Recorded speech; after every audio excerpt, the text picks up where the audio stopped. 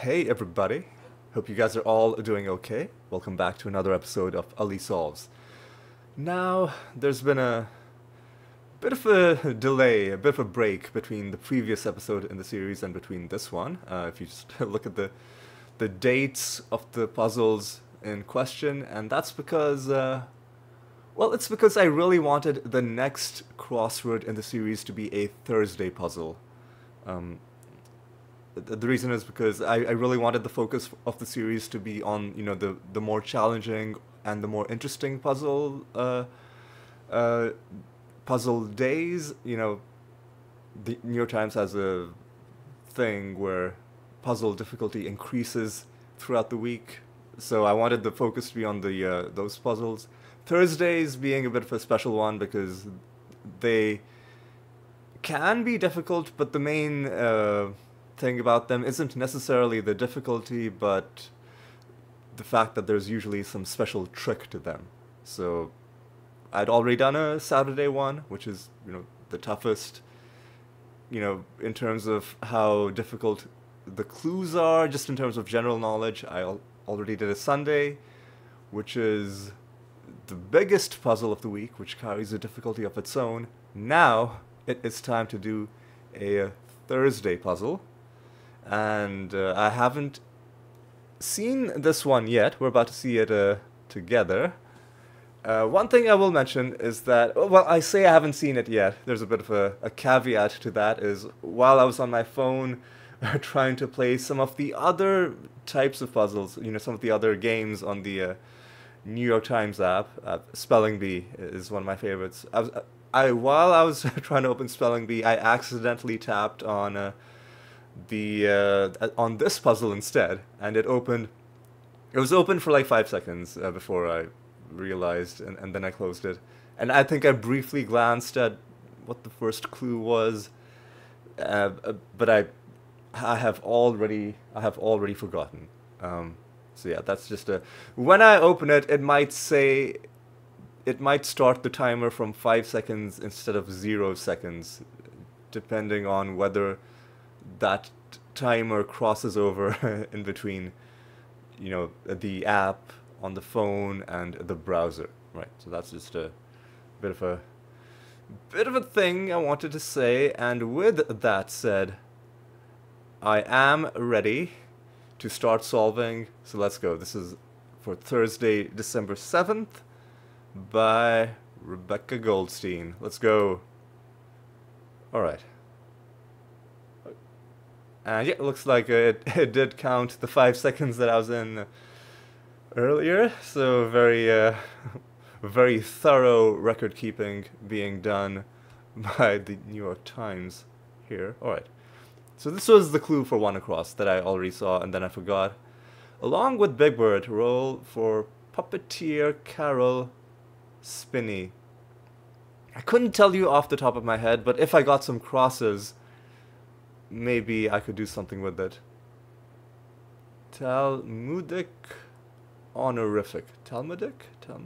I'm not sure how. Like, it's the Talmud, right? But somehow the IC at the end is making me very unsure about how to pronounce this. Alright. This is another tough one. Rental contract surely is a lease, right? EMT's apparatus. I think it's a defib, short for defibrillator. Maybe? We'll see. Toodaloo, I think, is gonna be C. Yeah. Sears, I think, has to be eyes. The question mark means it's a bit of a pun. Like Sears. Usually, the word seer means someone who has a mystical ability to see into the future. But in this case, literally, it's things that see. That is, eyes. Less green in a way. Older, I think. And then this is probably Oscar, right? haven't like my Sesame Street knowledge has waned over the years. Alternative to a latte or a flat white? Cafe. Certain freestyle competition, I think. Rap battle doesn't fit. To repeat as I said, that has to be it. Ones who couldn't be farther from the truth. Let's think liars? Maybe? Let's go with that. Toodaloo. Could be Tata. So, but let's look at this one. There was no other choice.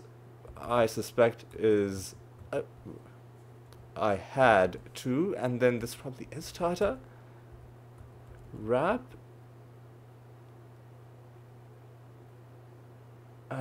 This is maybe. I don't know. Let's look at this. Designer Anna. I have no idea. Survivor dwelling. I think has to be a hut. URL opening. HTTP. Cafe. Maybe. Let's look at this. Kinda is gonna be like ish. Cafe. You know what? Maybe this is wrong. I don't know, man. Something about this is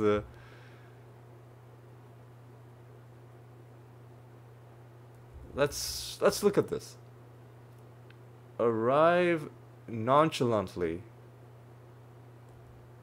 I'm gonna need some more on that. Dangers, possibly perils, and fall fruit, possibly this. One may cry foul, possibly a referee. Al fresco drinking establishment.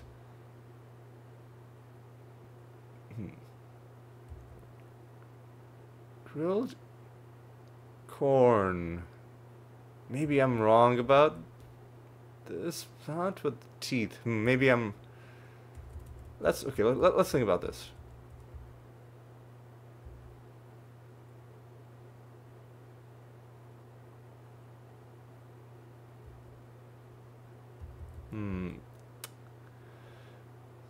Oh, right. This is a Thursday puzzle, which means there's gonna be some sort of a trick, but none of the squares are marked. So this is the revealer of the puzzle. Pseudo scientific process hinted by force. So this might then explain why some of the clues, some of the entries are seeming to not make sense. So let's keep that in mind. Let's keep that in mind. Piece noodle. Prow's position. I think this is like the prow of a boat. Where Henrik Ibsen is buried. I don't know that either. Patriotic World Cup chant. Like let's ooh, I am feeling a little bit out of my depth. But okay, this kind of error or attraction has to be this. Fatal error, fatal attraction. Swing wildly and helplessly, probably flail. And puff? And is this gonna be... Well, I mean, like, USA is a chant that is often done at international sporting events where the United States is playing a part. Is it Oslo? Let's think about it.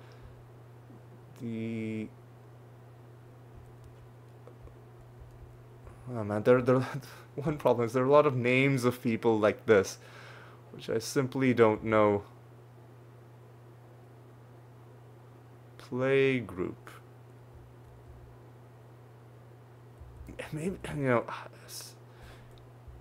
like how confident am I that it's Oslo based on what? I don't.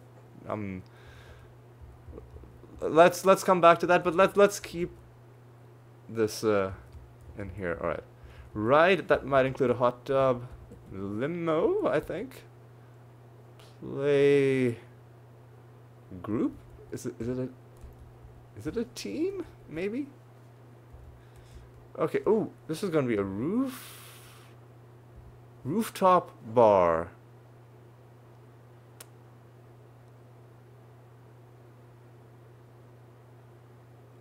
Rooftop patio?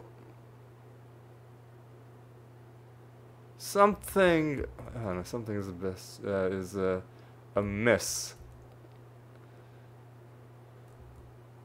Yeah, see, I don't know what this is, nor do I know what this person's name is. So that's stifling me a little bit. Workplace. So, let me see. If I put aloe as a plant with quote-unquote teeth, workplace, this could be site, and then this could be stroll in. And then this is going to be rap battle. And then, okay, I understand what's going on. This is going to be alchemy. So rap battle has to be PB. So we're going to have to use the rebus. So the where did it? Oh, it opened up the rebus right on the square. On the phone app, it does it differently. So P, I'm trying to do a lowercase b to make it more consistent with the periodic table of elements, but I think by default it forces you to put a uppercase B. So PB completes rap battle, and then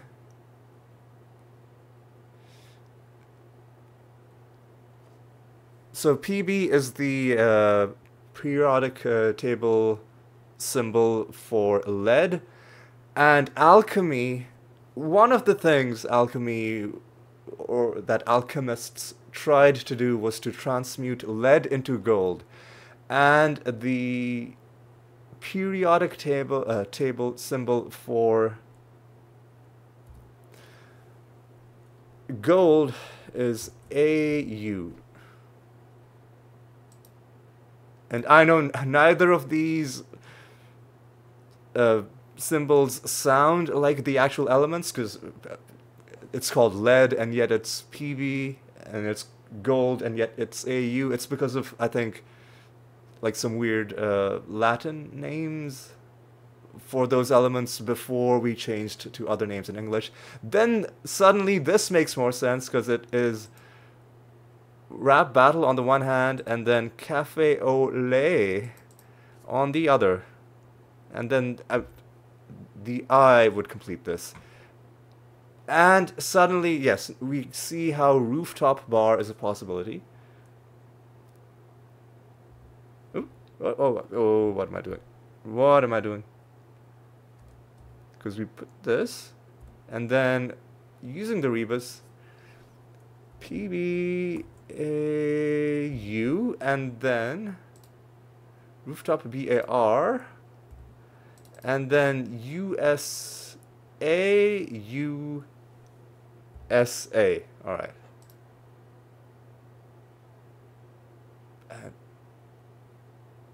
Oh, okay, and a noodle would be a pool toy. And I think this might be LC4. Sounds good, I guess. Actress Fanning. Earl? L? We'll come back to it. I might have to brute force it in the end. Quality of mattresses. Ooh, probably firmness.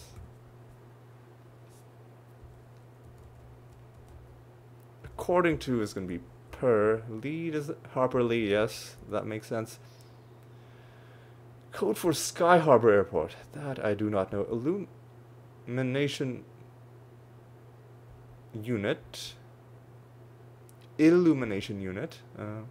Clean or clear is probably going to be cut. Lumen? I mean, LUM?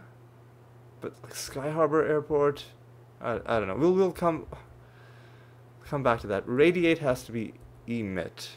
Now, when we solve the rest of this, we've got to be on the lookout for 2 more instances of clues where this is going to apply. Wool wear for winter. Reputation ruiner.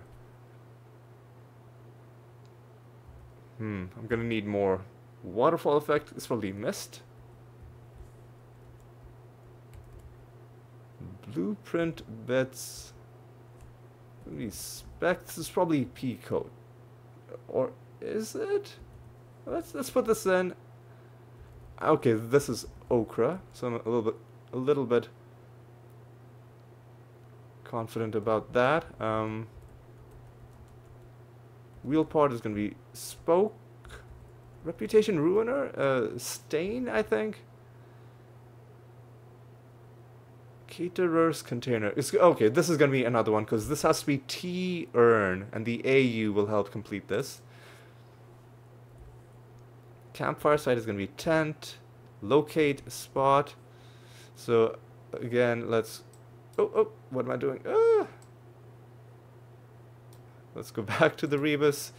Put in another PBAU. Pop bottles, I think, right? Soda containers in the Midwest. And then a T earn. First prime is going to be 2. I assume first prime number. Available, I think open, maybe?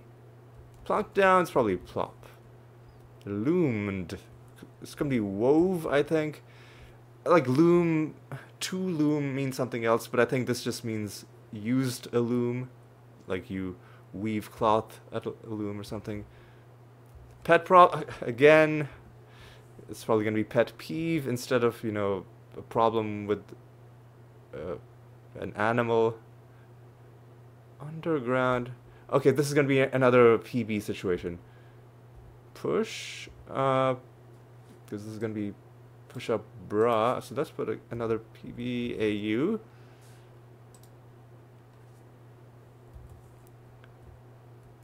And it's probably going to be, yeah. Alright, made out, necked, I think. Subject of Guillermo Heroico, probably Che Guevara. This is probably YMCA, often referred to as, I guess, just the Y. Assistance is going to be aid. Pokeball protein is going to be heal. Reverse course. It's going to be make a U-turn, taking advantage of this. If Beale Street could talk. This is one of those things that I only know because it's been in the crossword before, and there's going to be a crossword, a cluster of stars. Doctor, I don't know. Authors is going to be pens. Okay, Bunsen. All right. Ah, right. Bunsen burner. That it makes sense why the Muppets would have those names. This is going to be Stan. Complete stranger is going to be Rando. I mean, I guess it's pronounced Stan, like Pakistan, Afghanistan, but yeah, just do that. Bitten sharply. Stung? Maybe, I don't know. Agita is gonna be angst? Or is it a hard G, soft G? I don't know. I'll look it up after the puzzle. Giraffe gatherings is gonna be herds. This probably is show, stung, and then that would mean this is show, and this would be or not. And so now the question is, what do we do about these last two squares? Illumination, lunate, lunate? Unit. Let me think. Let me mentally run through the alphabet to see if anything makes sense.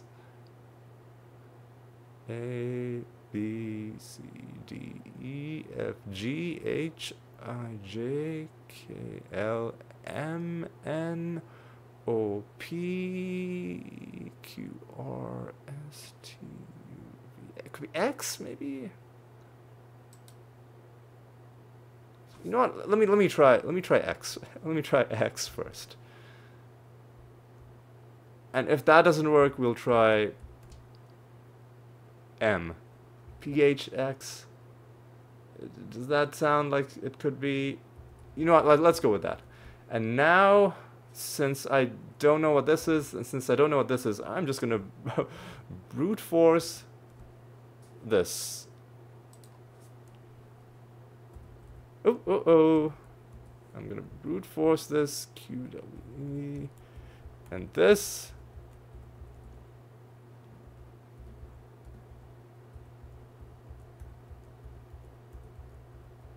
Is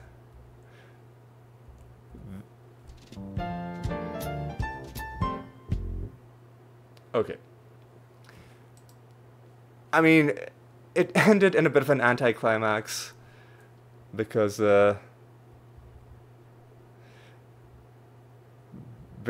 I simply did not know this word. I simply did not know this name, and I made a lucky guess that this was Lux. I thought it would be M, but then the more I thought about it, like if it was LUM as an abbreviation for lumen, they would have put something different in the clue to indicate that it was an abbreviation, and they didn't. So that was my reasoning there. I wasn't that confident, but it turned out to be correct. And then Ellie Fanning, I don't know how it's pronounced. I feel like they could have had much easier clues for this.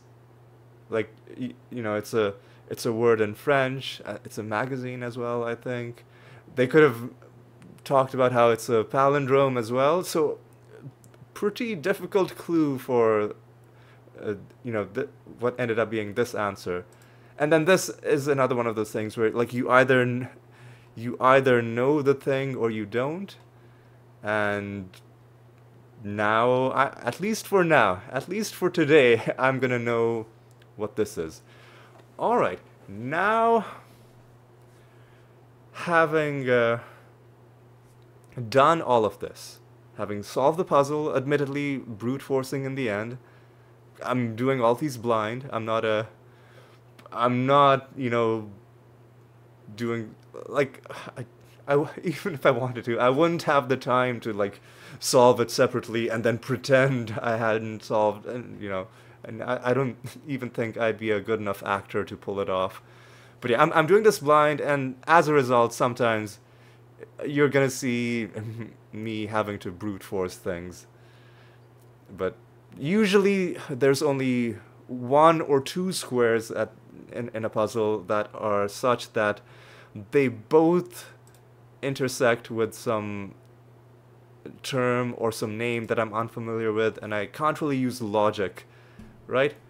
Because this could have been multiple letters, it could have been, I guess it's constrained in the sense that it was unlikely to be a vowel. I mean, it could have been a Y, it could have been R, it could have been, plausibly it could have been multiple things. So, you know, I just had to run through the alphabet until it gave it to me. But you know, that's something for me to learn now, that this is grilled corn as a Mexican street food. Good to know. Now let's talk about the puzzle as a whole, and of course with any Thursday puzzle. Okay, let's talk a bit about some of the non-theme related things.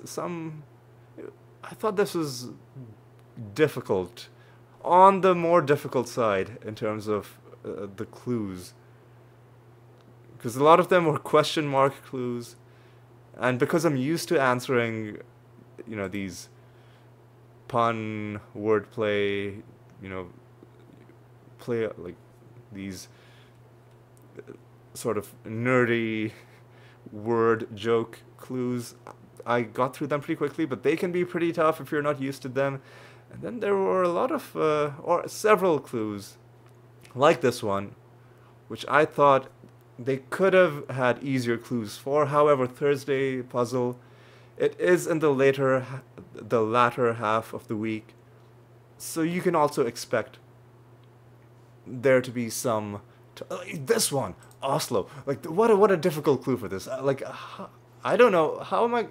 Why would I know where this person is buried? Like, but I was like, okay, out of all the places on Earth that I do know, Oslo fit, and it turned out to be, you know. So anyway, so you get my point about how the clues were a little bit difficult, and difficult, but also a nice, you know, variety of things. Cool, like a group of giraffes is a herd. I mean, I guess that it's not that other animals also are in herds, but you know, like giraffes are cool. You know, so there's that. This is another clue that I knew, but that, you know, they could have had many other ways, if you know, of turning this answer into a clue, but they went with that one, you know, which is fine. All right, now I think it's been enough beating about the bush. Let's talk about the theme. Alchemy, transmuting lead, that is PB, into gold, that is AU. And what I'm going to do is I'm going to actually I'm going to go to Wikipedia. I think Wikipedia is going to be a good place to show this. So let's look up lead, the periodic table. Lead is a chemical element. It has a symbol Pb from the Latin plumbum. We don't need to read the rest of this. This isn't a chemistry lesson. But let's also note that it's Pb because of plumbum, and then gold is Au because of aurum, I think. Yes. Symbol Au from the Latin aurum. Number 79. So a bit of trivia, a bit of background onto why these are the symbols. If you didn't know these symbols, you would struggle in a puzzle like this. Not just knowing the symbols, but also having the intuition to sense that there's a rebus. Now, because I've been solving puzzles for a while, including Thursday puzzles, I knew something like this was going to happen. The moment I got to the revealer in the middle, I was like, okay, there are going to be 4 squares in this puzzle, that either there's going to be a rebus or some weird thing where you have to read the clues in a way that splits off and not reading straight. In this case, it turned out to be rebus, which is one of the more straightforward tricks that you can have in Thursday puzzles. But yeah, like, if you didn't know these symbols, you definitely have a tough time, especially because the symbols are also going in a rebus, so that's like double the difficulty. But having said all that, potentially difficult trick, yes, but very satisfying aha moment. And I think that is my favorite part of all the Thursday puzzles, the aha moment. And there's a bit of a, it's hard to explain, but there's some randomness that comes when you solve a crossword puzzle, in the sense that, like, I start in this corner and I work my way kind of outwards like this, generally. And sometimes, just due to some weird insight you had or some weird thought you had, sometimes you come across a theme answer and then you discover what the theme is before you're supposed to.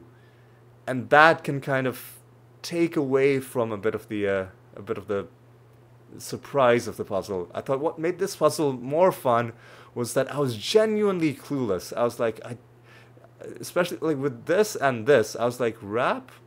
It's gotta be rap something. But then nothing fit, and then I eventually was like, and then I had put a P down because I was that confident that it had to be something to do with rap. And then I removed the P, and then removing that helped me see what I was missing. And because I was in the...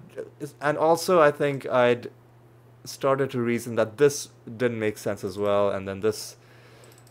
And then having made that connection, going back to the previous clues that I couldn't answer without this piece of information, made it a lot more fun. Compared to some puzzles where, like, through some dumb thought I had in my head, I put something in and it turns out to, you know, solve it. And then, you know, it kind of ruins the moment a little bit. But this one was great. This one reminded me of another Thursday puzzle from a few weeks ago. I don't remember which day specifically, but it was an Evel Knievel themed puzzle. And I went almost the entire puzzle. Like, the theme and like the themed answers were literally right on the bottom of the puzzle. And that was another case of like, I was the whole puzzle, I was like, what's the trick gonna be? What's the you know, trickery, the chicanery going on in that puzzle? And then right at the end, you know, the delayed aha moment made it all the more satisfying. And this one, I got it pretty quickly, but I was in the dark for a while before I got it, which I think is the key for a really good, you know, tricky Thursday puzzle. And I think that's about all. I should also, I guess, at the end of the puzzle, make another mention of the person who composed it. In this case, Rebecca Goldstein. Excellent puzzle. Good job, Rebecca. And with that, I think that's just about all that there is to say about this one.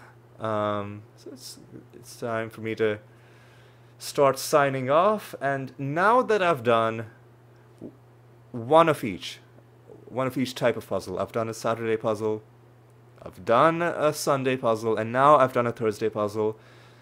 Now I'm gonna be a bit less stringent with myself about which kind of puzzle I do in any given week. So if I know I have some busy weeks coming up, then I might not do Thursday puzzles for a while. I might just limit it to Saturdays and Sundays.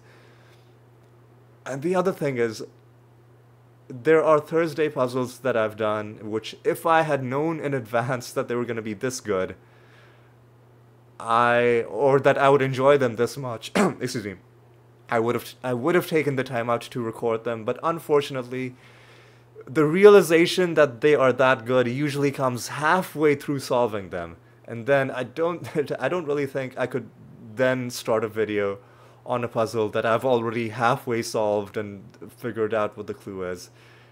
I think, like, even when I watch other people solve tricky puzzles, the entire joy is in watching them make those discoveries, right? So you see the the dilemma that I'm in. Like, if I could contact my future self and ask him for advice, then yes, I could be like, oh, this upcoming Thursday puzzle is going to be great.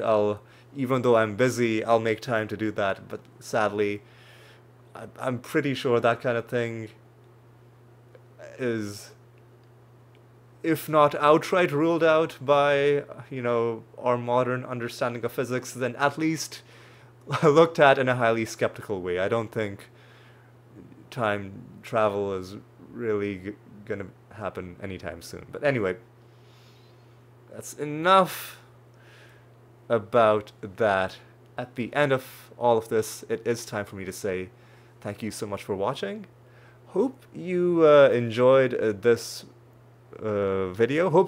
If you've already solved the puzzle before watching this, I hope you enjoyed doing it, because it was a great puzzle. Like I said, the person who made it did a fantastic job, and yeah. Thanks for watching. Hope you had a great time, and I hope you'll join me for the next episode of Ali Solves as well. And until then, take care.